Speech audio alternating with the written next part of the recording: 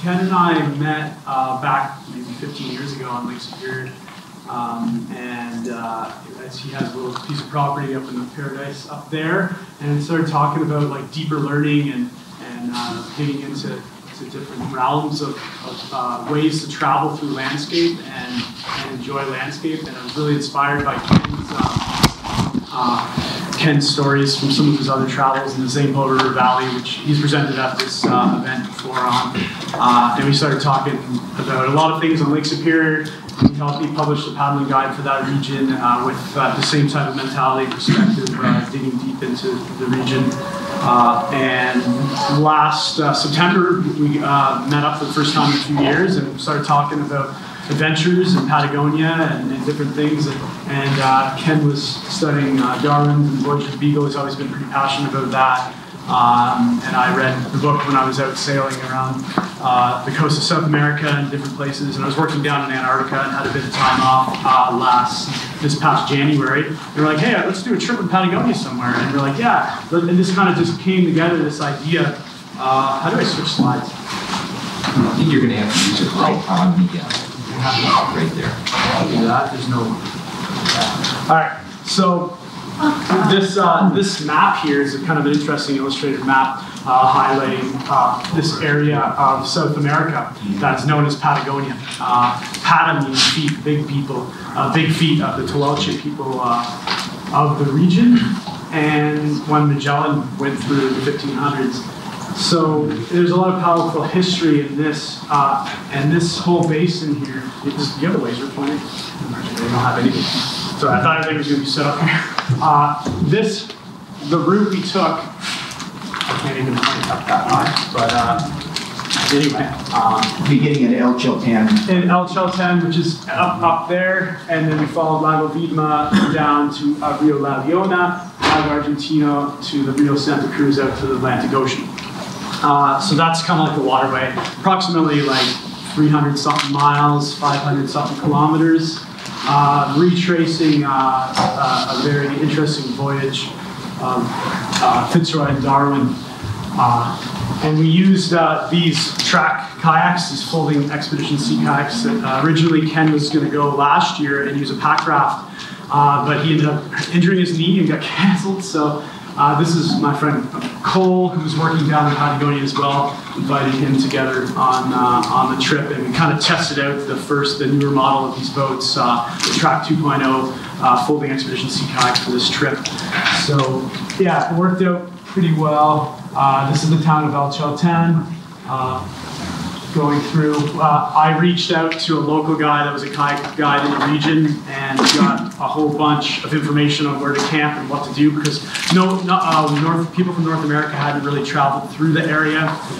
Learning about the weather patterns and wind patterns and conditions of what it's like in the region was pretty complicated, challenging place to paddle. But while we were planning the trip in El Chaltén, we looked at the weather, and we had this window with very little wind on windfinderwindy.com. You guys are familiar with forecasting and weather systems based off of like pressure systems, precipitation, and things like that. They give you a fairly accurate forecast for wind direction and speed. So the route we're going here, this is Lago Viedma and the northern ice or southern ice Patagonia ice fields down there, and we went off of there. The winds can be really extreme, and this lake is a pretty intense place to paddle. Nobody really paddles it. They actually cancel boat tours to the Viedma Glacier because the conditions are so extreme there. But with this window, we're like, we have a good window to do it. But looking at the lake, it's like gusting 40-knot winds regularly, like pretty full on, really rough place to paddle. But we had that weather window and had a nice calm way to cross, and we could cross the lake, which was 16.2 kilometers, 10 miles or so to get across. We had that window. So that morning, we got up early and went across. So I think it was January 8th we started the trip. So this is a drawing of is Perito Moreno from 1876, I want to say. A lot of the landscape of this trip, we retrace old drawings and paintings from the past. And this is kind of how the area was dictated of the Cerro Torre and Mount Fitzroy Range in the southern Patagonia region, which was the view that we got on Lago Viedma when we were starting our trip. They almost thought from this painting that there was a volcano there, and that's the only interpretation they had of the landscape at that time. So we started on the trip, we set up the kayaks, and got moving along and had a great weather window. And there was squall movement and lots of crazy weather moving across the landscape, as you can see there, like localized, like 5-10 minute intense thunderstorms, windstorms that you want to be careful of avoiding. And it's a pretty open landscape. There's not much protection, so you got to kind of knuckle down when you see something coming. So we had good weather, amazing backdrop, just spectacular scenery, really mind-blowing to be out there and on the way, because we thought about this trip for 5-6 months. And it was going along pretty well. Some massive icebergs off the Viedma Glacier that came from the southern ice fields. The Viedma Glacier? Viedma Glacier, yeah. So I got a good picture of it coming up. But this is the first day we're kind of following the north shore of the lake around. And this is where we decided to camp, because we had such a good forecast with no wind in the forecast, but there was some squalls happening. We decided to set up our camp here, and it was pretty spectacular. The views of this mountain range, just like wow. I think we even got a shot of the next morning of a climber near the summit. And you can see with this nice telescopic lens. And that's Cerro Torre, some of the more famous formations in the Patagonia Range, where we set up camp. Just amazing, because like no one's really camped here, and we didn't have to worry about anybody on the lake, because people just don't paddle the lake. Nobody would. And if you ask for permission, they'd be like, no, you're not allowed.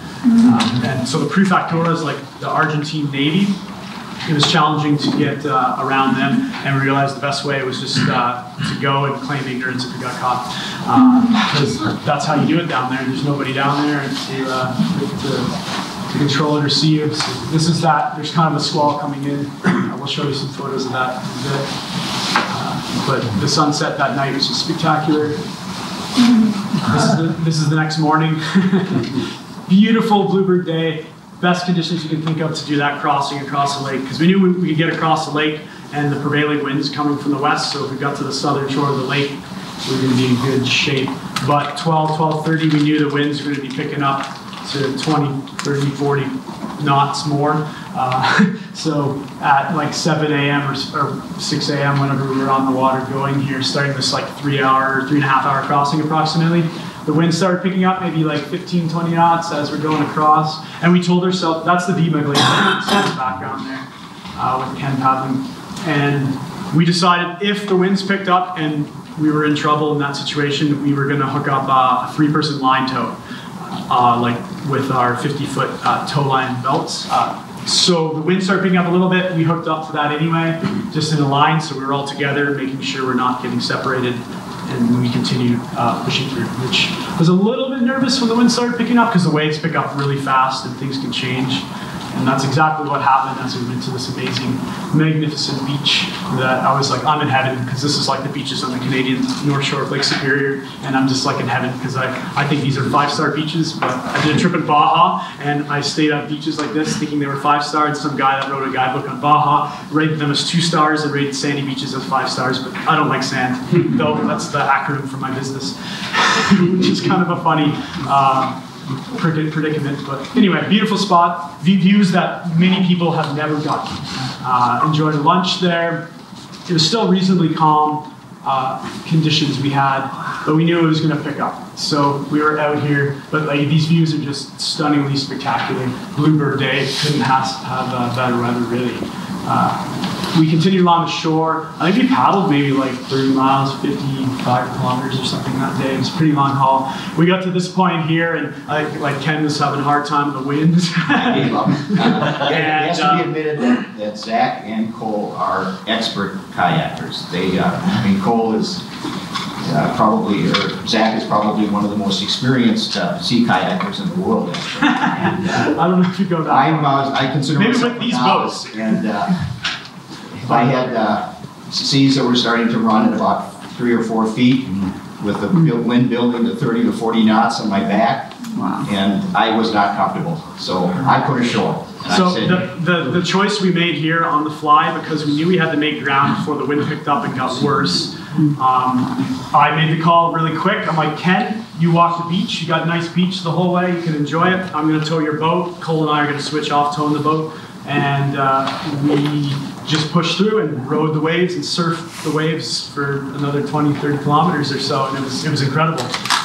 These boats handle really well, specifically when they're packed with a lot of weight, and they ride the waves, and the towed boat held up really well and didn't flip at all, even though it rode waves and almost hit us a few times. That connects Lago Viva, so you can actually see that hotel up there.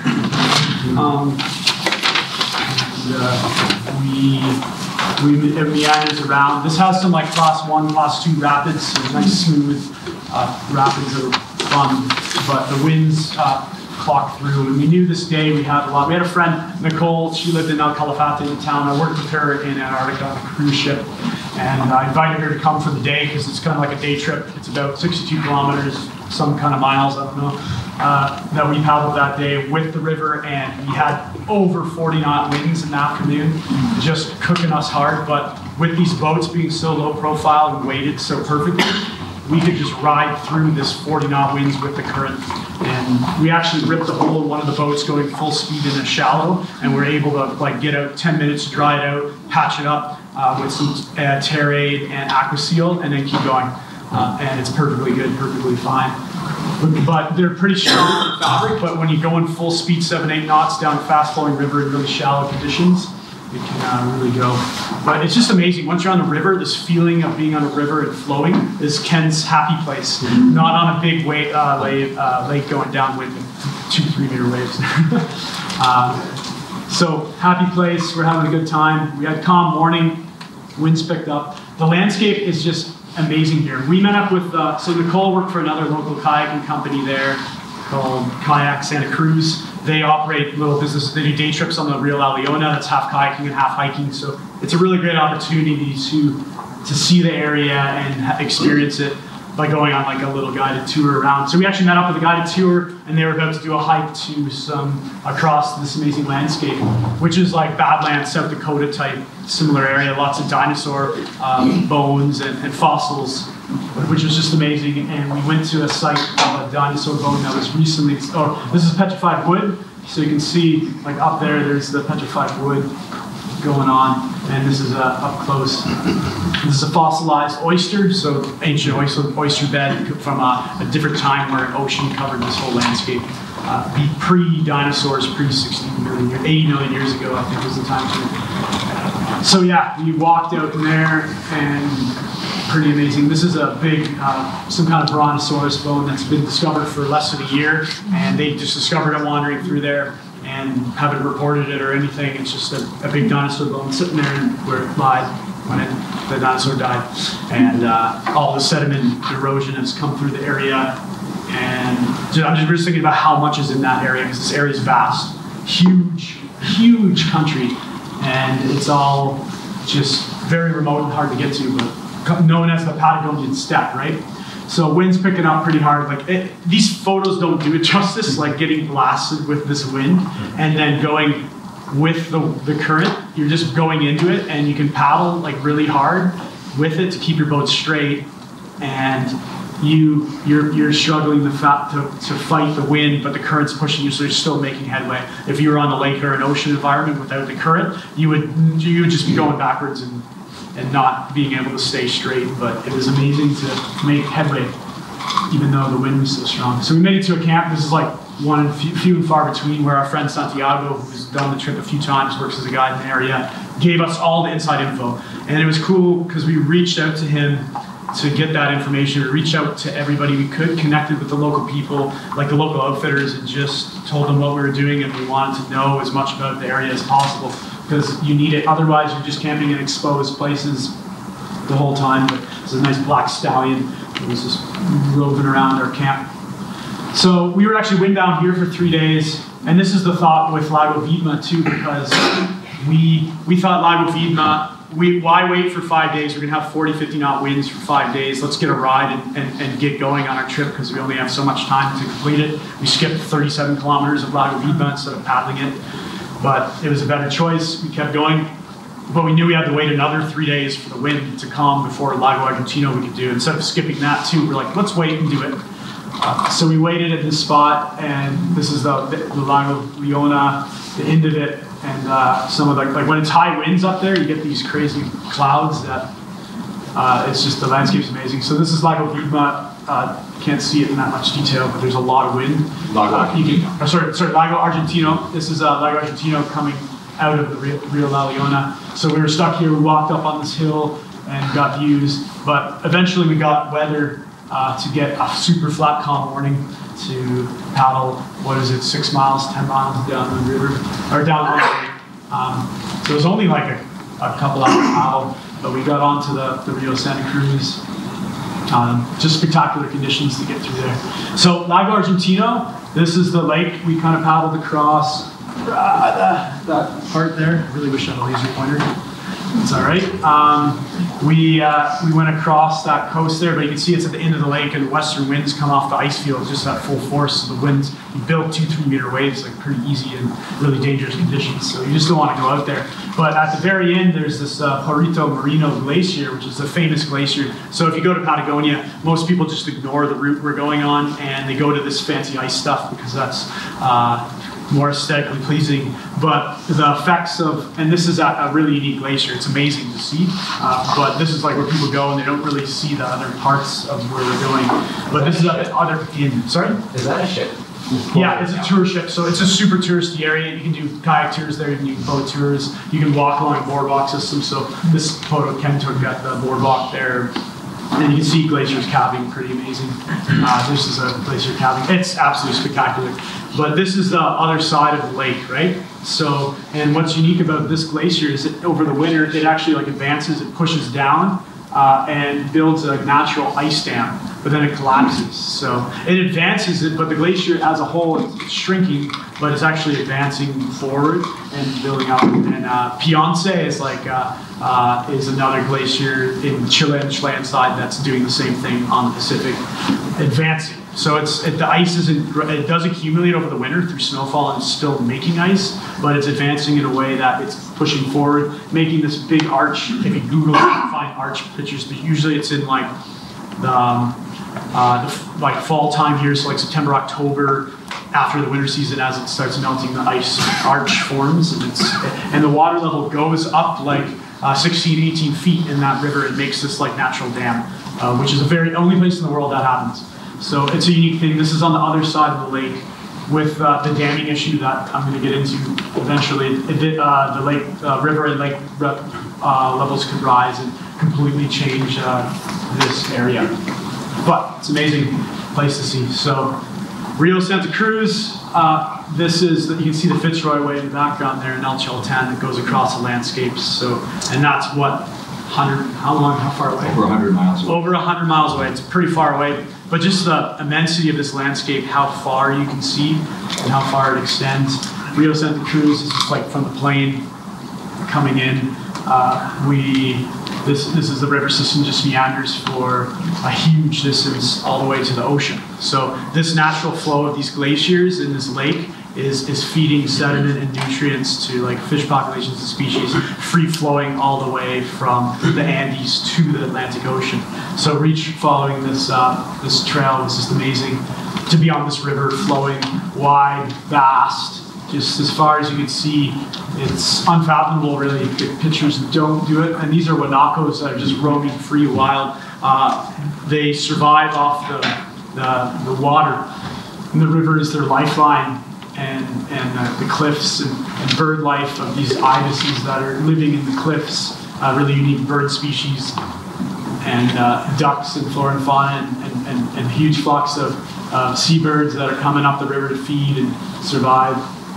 There's a lot of trout and salmon that come up the river to spawn to, and just different migratory birds and kestrels and a whole bunch of different bird species. What was this? Is a rufus? It's a meadowlark, long-tailed meadowlark. Long-tailed meadowlark, another unique endemic species of the area. the Wanakos, the life and death of the Wanakos, because it's a harsh environment, but these guys just wander the plains free, and really unique, interesting animals, make funny sounds, and live wild and free. So this is the only places we can camp because everywhere is just so windy and exposed. So we find these little treat-in areas where we can actually relax and like cook a proper meal and enjoy the camping life. So this is like a track bag that the kayaks fit in. We could roll them up and put them in with all our expedition kit for the whole trip, easily pack it all in together. And successfully we did it most days without having anything on our deck, because we didn't like having things on our deck because it just makes a mess. But everything inside, having a clean deck is the way to go. But it's cool because you just move the bags for lots of things. And then we can pack up the boats and take them back after. Because the danger with a lot of people, like the winds are so strong driving back from the East Coast across like the roads here, people have lost fiberglass boats and just have them split in half from the power of the winds driving across and into the winds, which is just crazy. More beautiful landscapes going down here. This day we almost decided not to go, but because it was so windy, like 40 knot winds, and we were like, oh, the wind's at our back, we're going down the wind for the most part, we're meandering around. We clipped our deck lines together and just kind of directional steered the boat and still moved at, what, 8-9 miles an hour or something crazy, like just flowing, you know, just moving. So we can easily do like huge distances, 50 miles a day, like just cruising, right? So that was fun, but it was intense. We just sat there and we were still making headway and not paddling, just taking the wind, all geared up. I'm going to step in with a little history here now. Do you want to select, because we don't have a report? I don't, so I'm just going to move over here. Okay. I'm here with it. Well, one of the great appeals to this place for me was to retrace Darwin's journey on the Beagle. Of course, Charles Darwin, as a young 24-year-old, set sail as a naturalist on board the Beagle with Captain Fitzroy on a 5-year around-the-world journey. It was really a trip of a lifetime.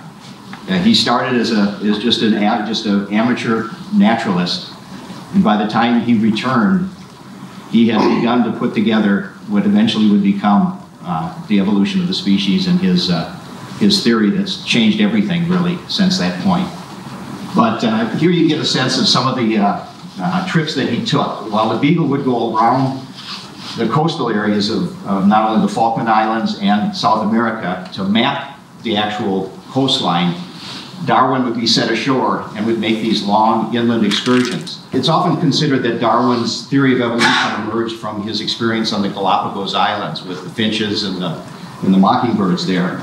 But in the first statement that he makes, the first sentence of his On the Origin of the Species, which was written in 1859, more than 25 years after that Beagle journey, he called back to the memories of those first few years that he spent on the Patagonia or the South American landscape as one of the most crucial things in his formulating his ideas for the theory of evolution. And one of the most interesting things, he was really one of the first ones to systematically collect fossils in South America.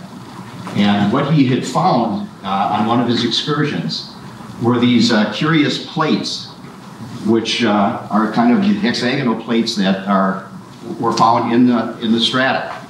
And he said, this is clearly something that is extremely old and extinct, and it looks very similar to the modern-day armadillo that is found in South America. And this was a kind of a key that could it possibly be that the link with that old Glyptodon, which was 16 million years old, to the modern day could have something to do with a change in species from that period. And so the seed was planted. He was very tentative. Obviously, these were new. This was a whole new frontier. Nobody, at this time, people were pretty much convinced of the biblical story of creation. And he went with a sea captain, Fitzroy, who was a strict creationist who thought the flood happened 4,000 years ago, and he had to kind of balance that. He was a cabin guest of Fitzroy for this whole period. And you could just imagine the tension that was starting to grow between Darwin and Fitzroy. So he would, in his journal though, he would make these curious notes looking at how species moved in time and space. And this is one of the key observations that he had made. Well, when they reached the mouth of the Santa Cruz, the tide at the mouth of the Santa Cruz is second only to the Bay of Fundy up in Nova Scotia. It flows, it rises 40 feet every day and descends. So they had taken some damage on the Beagle earlier in the trip, and so they put it up on the side on the beach here, let the tide go down, and then they make the repairs in the hull. And while they were doing that, Fitzroy and Darwin and about 23 others hauled out 3 whale boats, and they were going to explore the Rio Santa Cruz. Magellan had landed here in 1520, and another person had gone up maybe just a short distance farther up the river. But they suspected if they worked hard enough, they would eventually reach the Andes Mountains and find the source of this river. And so they literally started. Just to backtrack a little bit, and the first thing that Darwin saw when he came up on the cliffs here on the side, that they were just packed with extinct fossils of oysters. And these great oyster beds were, in fact, we even met some geologists here who were actually working on the very section that Darwin had first drawn back in 1834. And so you can just see these oysters here, which are suddenly elevated well up. And it actually was an interesting turn in Darwin, and I hadn't really thought about it until actually going down there. But Darwin started theorizing that if these oysters were created in the sea, and now we're sitting so far up on the land, 200, 300, 400 feet above, what were the forces that were raising the continent? And so his major purpose in going up the river was to just look at the geology. Why were these, how were the Andes raised, and what was the circumstances? And so he was really focused on hiking up onto these terraces and measuring everything. Just a couple of, Robert Fitzroy, of course, the captain of the Beagle, and Conrad Martins, they brought on an artist on the expedition. They met him in, I think, in Brazil. And he accompanied him around the coast of South America. And this was one of the most exciting things for us, because we came down not only with the journals of Fitzroy and Darwin, but also with all the sketches that Conrad Martins had made on that journey. And this was one of the, like I said, this was one of their major journeys into the heart of South America. So it was really an opportunity to illustrate for the first time what this landscape looked like. And here you can get a sense of the guys man-hauling it on the side of the shore with the 3 whale boats. I don't know how they did it, frankly. That current is flowing at 6 to 8 knots, and there's hardly any eddies on it. And the wind is fierce coming out of the west there in their face, and the river just these continuous meanders. And they worked for 3 solid weeks working their way upriver here. And so what we were trying to do is just relocate some of the sites that, or some of the places that Conrad Martins had sketched. Here is one particular spot in the upper river where they pulled ashore for some lunch, and we did the same. And yeah, just comparing the landscapes is amazing. And of course, Darwin had come from a rich tradition in Britain as a hunter and a collector, so he spent a lot of his time not only looking at the geology, but also trying to hunt the guanaco. And it's kind of curious that all these animals that he describes and the richness of them, it's exactly the same today, 185 years later. Here, Conrad Martins, the condors were real prominent. We were able to see the condors here, and they're feasting on the dead guanaco along the river. And as Zach alluded to, all the animals are just drawn to this artery. I mean, this is the Tibetan steppe is dry and sere, and this river flowing through it is just an extraordinary riparian environment there. And of course, their goal was to reach the Andes, and at one point they got tantalizingly close. They could finally see them rising in the distance. But after 3 weeks, they were running out of food, and the river even became more torturous above, and they had to turn back. And they literally were within 15 miles or so of discovering Lago Argentina, the western discovery of Lago Argentina. And even at this time, this area was inhabited by the Tehuelche Indians, the original inhabitants. And they would see their fires, and they had to kind of guard themselves at night, not knowing what, you know. So it was really kind of a tremendous wild experience for all these people. And you can just get the sense of what just a magnificent artery this is flowing through the landscape. And this is the map that Fitzroy drew of the whole trip, and you can finally see where it peters out into this mystery plain and disappointment plain where they had to turn back, and literally where the D is in disappointment is where Lago Argentina lies today, of course. And that's how close they came. And it was kind of interesting because they go up on a hill, but the Lago Argentina lies up on a kind of a plain up above, and there's a bowl below, so they could never really see the lake. And they always assumed that the river would just run all the way another 100 miles all the way to the foot, and they realized they couldn't reach it. One of the interesting places that we really were looking forward to is a place called Basalt Glen. And this is an area that one of the only little side streams carrying fresh water coming into the river.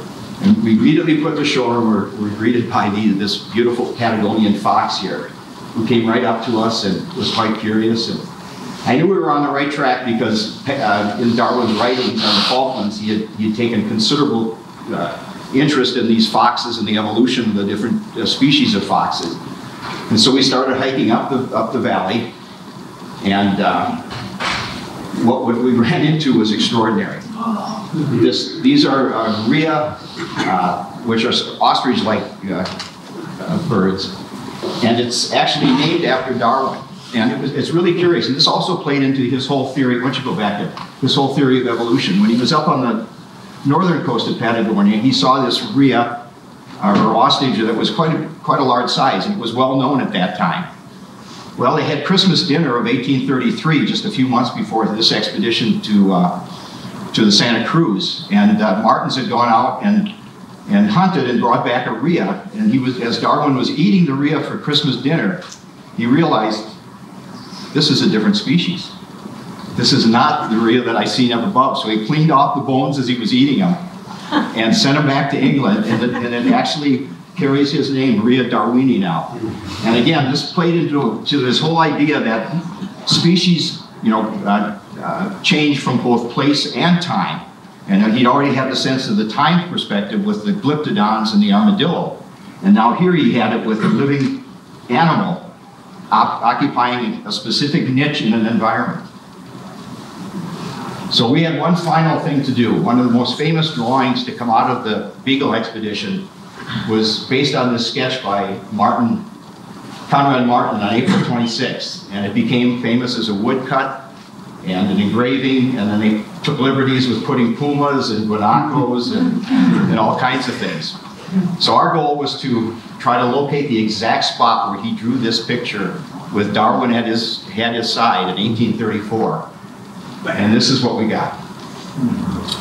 There's the watercolor that he executed, and there's and I facetiously went and dug around in the little caves at the base of this basalt cliff and and exclaimed to Zach and Cole, "There's a message in a bottle here, Zach."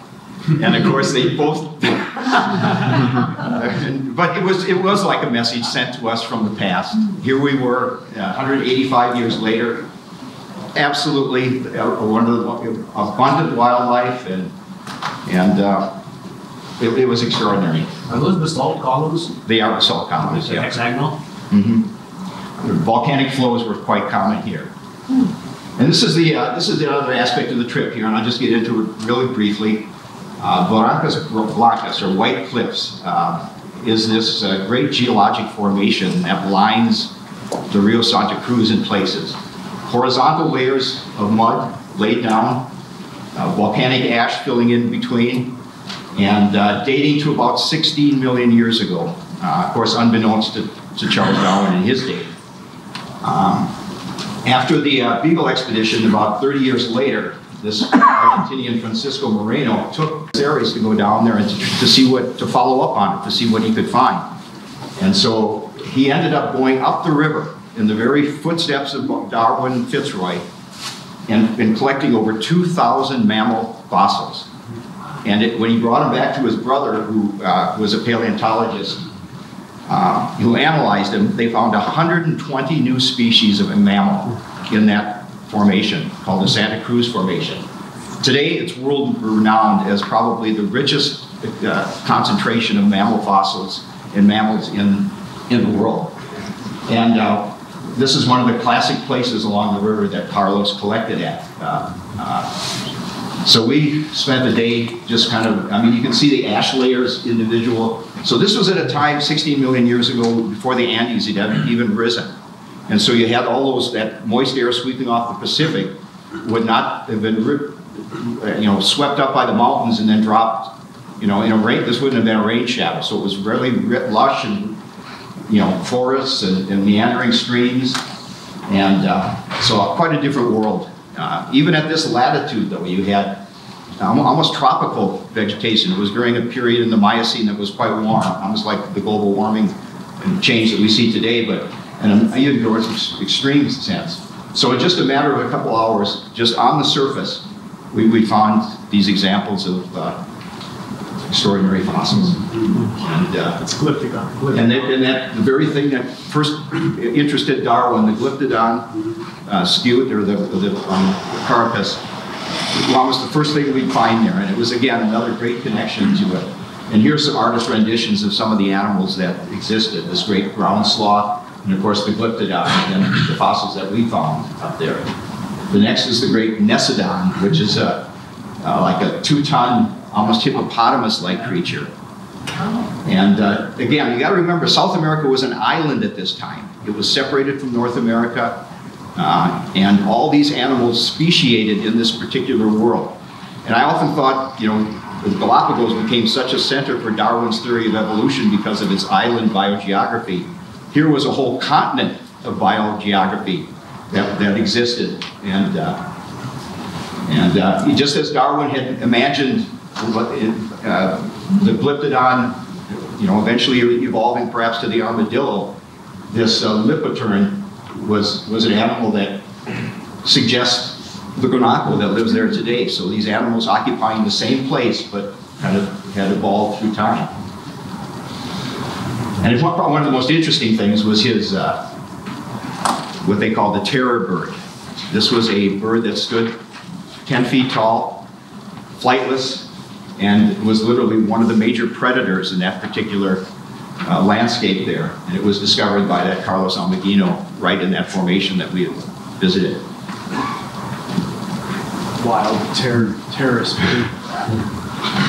Just as a final aside there, I'm just going to kind of get, the thought crossed my mind. Here was Darwin, who had discovered these major fossil discoveries up in northern Patagonia, walking up this river, and not one time did he mention ever finding a fossil up there. And it just goes to show that even though he's this great scientist was so focused, he had shifted his focus from the fossils in the north to the forces that were rising or lifting up the landscape in southern Patagonia. And it was almost as if at that moment he just concentrated on that. And that right at his feet was a whole world that may have ultimately speeded a sense of the development of the evolutionary theory had he just paid more attention to what was at his feet. So even the classic example is you can be prepared, but sometimes you get so channeled into a certain mindset that you can miss the rest of the world around you. And here Charles Darwin missed an opportunity to find one of the greatest deposits of fossils probably in the world here. All right, I'm going to just continue up. That's like a big part of the history of what we're doing and what we did out there. So this is a site. I'm going to get into some of the things that are at stake with this river. So this is at a site called Condor Cliff. We hiked up, and Darwin went here on his trip up the river with Fitzroy and discovered a whole bunch of breeding condors up on this cliff, this basalt cliff here. And we were lucky enough to see a couple of them flying around. And the condor thrive off of this habitat along the river system and the entire ecosystem connected to it. So we did some bird watching. Looked like something from Star Wars. So this is a major thing that's happening that is well underway. And it was extremely emotional to go up and see the construction of these 2 mega dams. Absolutely disgustingly huge, funded by China from a former presidency of Argentina, accepting and buying all the land in this corridor, all these old estancia, kicking people out, and knowing that Basalt Glen, a lot of these sites and retraced history of fossil formations are just going to be completely flooded out by this giant lake system, by this dam that's under major construction. You can see it's well underway. They're building up the layers, and it's going to be absolutely magic, an absolutely multi-billion-dollar project. They have a city built in this little place here, and we paddled right through, and it was extremely emotional, like shedding tears, kind of. Never really had such a strong connection to a place, and seeing it, being like we are going to be one of the last people paddling through here. And the Guanacos are holding their ground. They're just living there amongst this construction site. The Ria is the same thing. They're just moving, they have their families, and they're just living there and holding their ground. Like they're so connected and deeply connected to that waterway. And the construction workers from China are just building and just want to develop major infrastructure in all the countries in the world and create energy that is going to be transported by power lines all the way up to the major cities because of our need for energy consumption. And it's just crazy because there's so many different ways. There's so much wind here. They can set up windmills. They can set up solar. There's tons of sun. There's so many alternative ways of method of creating. And even in the United States and other places around the world, they're deconstructing dams. Like in the Olympic Peninsula, I know there was a dam project in Washington. They were like completely dismantling the dam to kind of rejuvenate the salmon habitat of the river and keep it going. But it's just crazy to see the devastation of what dams can do, and it's kind of something of the past, and now moving forward, it's just crazy to see this happening. And there's a huge group of people that are trying to stop it. So I'll get into in a minute. But yeah, this is just like all the materials. They're shipping stuff in. They're building it crazy, like at 2 different sites on the river, Condor Cliff and La Veracruz. So kind of put them together. This is some military guys and some archaeologists that are collecting fossil remains, some arrowheads and flint-knapping rock from the Tuolche people that once inhabited the area.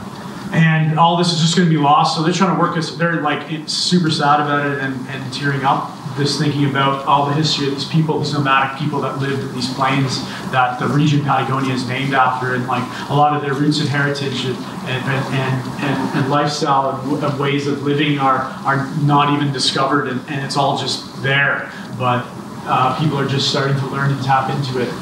And yeah, so they just traveled and lived in this river, and they didn't even have to dig for it. They're just right there, which is just remarkable.